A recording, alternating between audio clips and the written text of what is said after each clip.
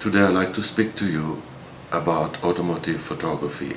I've been involved in the car business for over 20 years. It seems forever.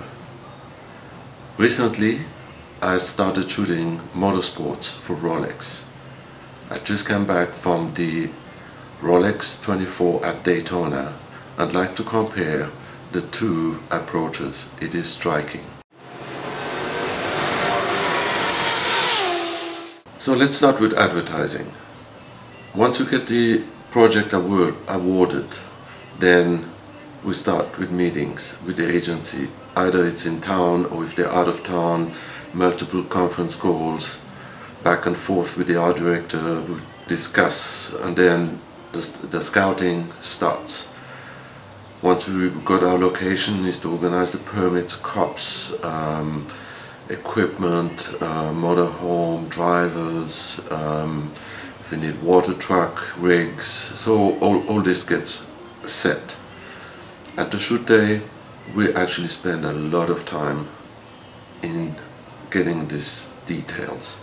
So for that we take the shot over and over and over, but we're always looking for that special moment.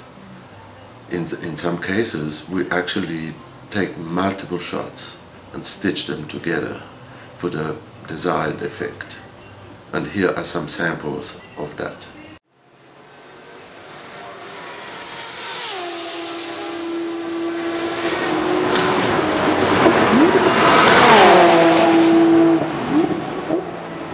At the racetrack, it's totally different. You know, in advertising we work very hard to create speed.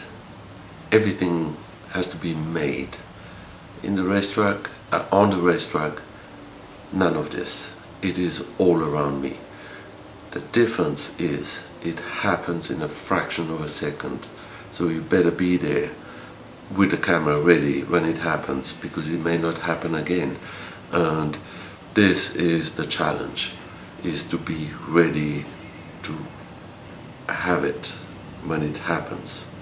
You blink, you missed it. But you know what, at the end of the day, the satisfaction